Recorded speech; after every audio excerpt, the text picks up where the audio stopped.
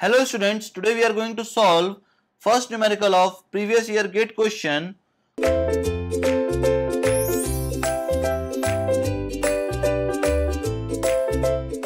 Question is given as a car is moving at a speed of 72 km per hour on a road having 2% upward gradient.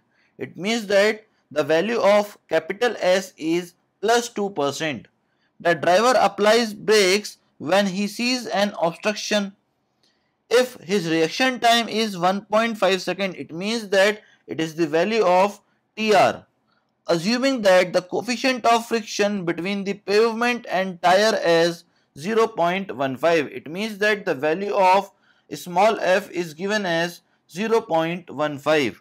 Calculate the distance traversed before the car finally stops. It means that we need to calculate here the stopping side distance. So we know the formula of stopping side distance. It will be equals to 0.278 V into TR plus 0.278 into V whole square upon 2G F plus S.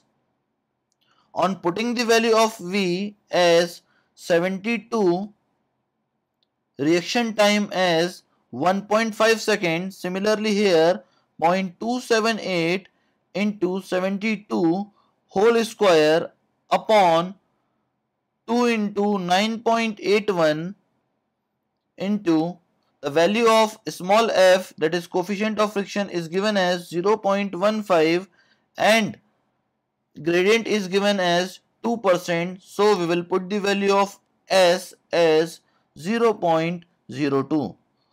On solving this whole equation, we will get the stopping side distance equals to 150 meter. That is the required solution of this question. We had find the stopping side distance equals to 150 meter. That is all about this numerical. Thank you very much, students.